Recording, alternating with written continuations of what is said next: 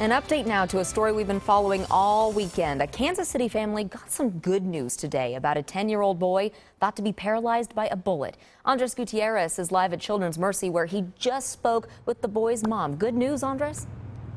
I did, Lindsay, and it is. Doctors here at Children's Mercy told the boy's family that he would be able to walk again, but it will be a very long recovery for this boy. This is video of 10-year-old Xavier Tyson from his hospital bed. His family says that he is in good spirits. On Friday night, the boy was sitting in the passenger seat of his dad's car at a gas station in East Kansas City when a gunman shot and killed Tyson's father and injured Tyson. Another boy, a 5-year-old child, was sitting in the back seat and witnessed the whole shooting. He wasn't luckily hurt. Doctors have told Tyson's family that the bullet hit the boy's spine but didn't sever it.